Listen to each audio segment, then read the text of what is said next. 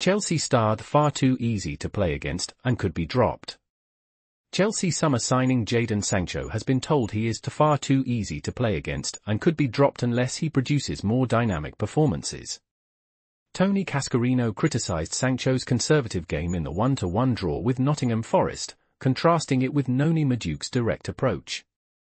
Cascarino warned Sancho he faces reduced game time unless he starts offering more following his switch from Manchester United. Please subscribe to my channel.